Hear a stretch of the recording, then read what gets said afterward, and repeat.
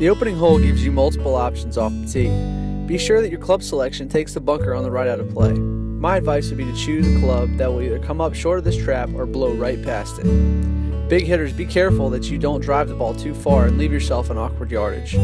Leaving it out to the right will leave the approach blocked by trees.